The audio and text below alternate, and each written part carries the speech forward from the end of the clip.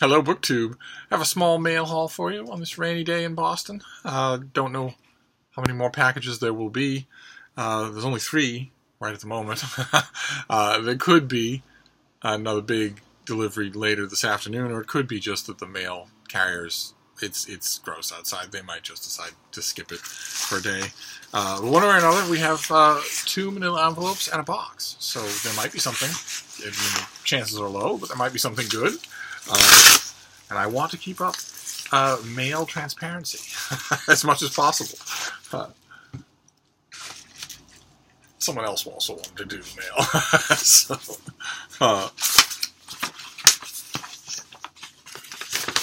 okay. Okay, this first one is due in early October. I don't think we ever got an advance copy of it. It's by Helena Rosenblatt.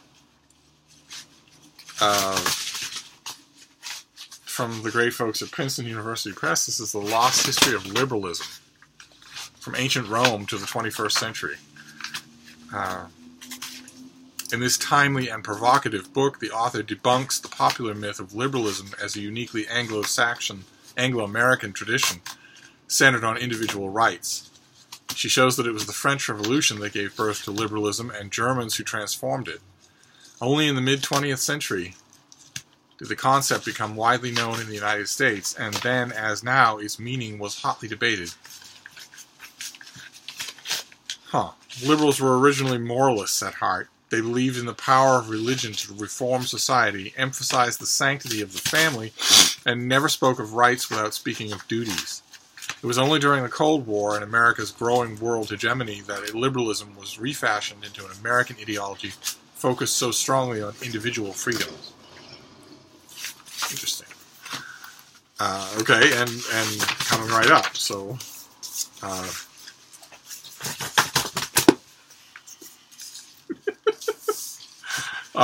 so it's openly political, and that's tricky in this environment. But this next one is not the box. The next one is a big orange envelope, the kind that will overjoy my little dog.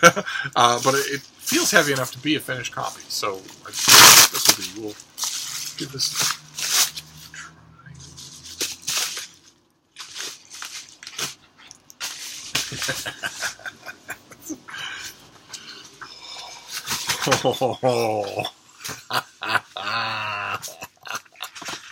Oh my. Okay. All right. Oh my. Okay.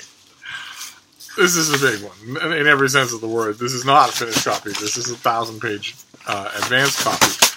I don't have a pub sheet, but I hardly need one. This is Gandhi, The Years That Changed the World, 1914 to 1948, by Ramachandra Gua, the author of Gandhi Before India.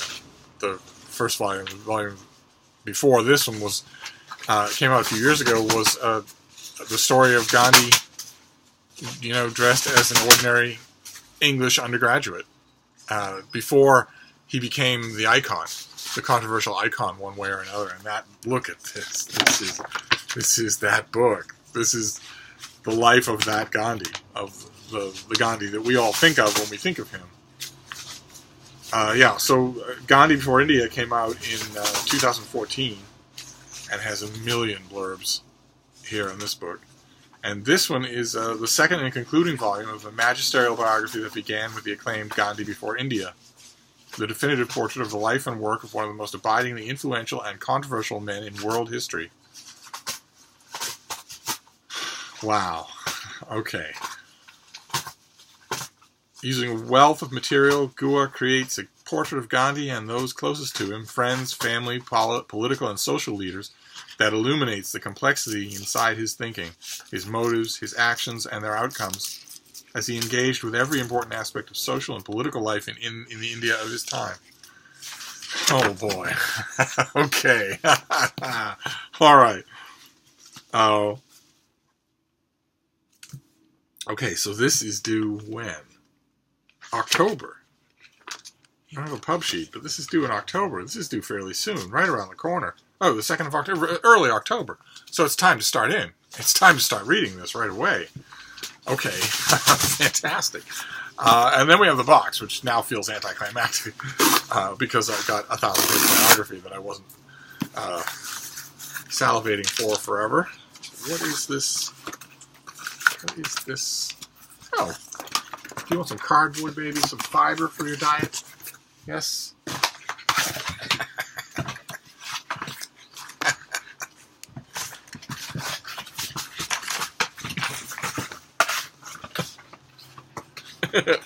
The Frida Cam is on the job.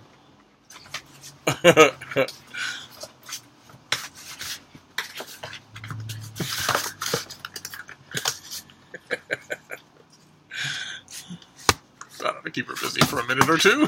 So, what have we got here? What is this next one? Oh. Okay, wonderful. Oh boy. Alright. This is the paperback of, wow, okay. This is the paperback of Jonathan Dimbley's The Battle of the Atlantic, classic World War II military history, that has blurbs on it from Douglas Brinkley and Max Hastings. Oh, that's frustrating. It has blurbs on it, on the book from Douglas Brinkley and Max Hastings. However, on the included pub sheet, the pub sheet starts off with two enormous blurbs, one from the Wall Street Journal and one from Open Letters Monthly. In fact, it's the very first thing. It was my review in Open Letters Monthly. All right, so that's a little frustrating. That is in the pub sheet, but not on the book. So those of you who will be seeing this, those of you in America who will be seeing this paperback in bookstores, will not be seeing the words of yours truly. Perhaps you should read them together. In his fantastic new book, The Battle of the Atlantic, British writer and broadcaster Jonathan Dimbley sets out to reclaim the centrality of the Atlantic in the war's narrative and to tell its dramatic story. Terry Hughes and John Costello did this nearly 50 years ago in a book likewise called The Battle of the Atlantic, and there have been other retellings in intervening decades.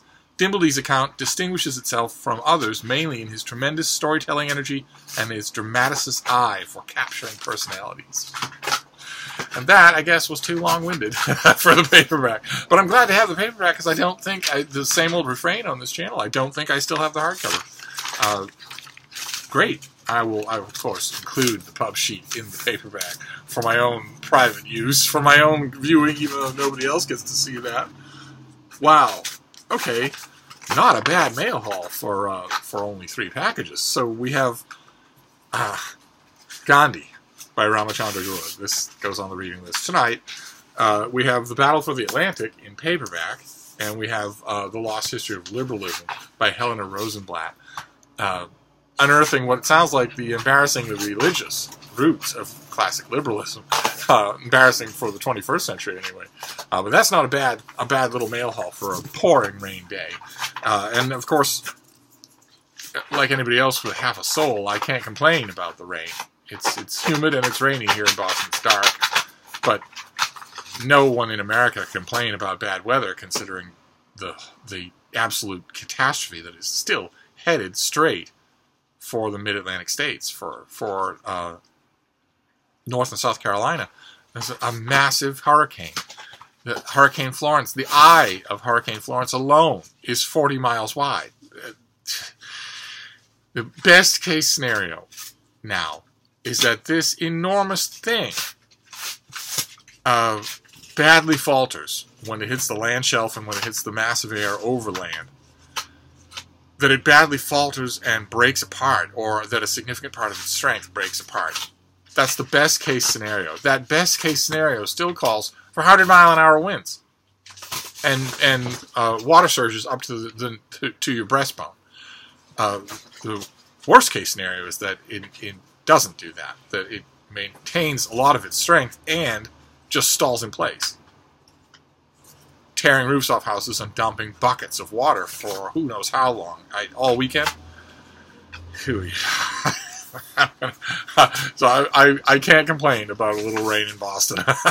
so I'll wrap this up for now. Really don't know what more to expect today, but if what I get, you will see. So until then, thank you, BookTube. I'll see you soon.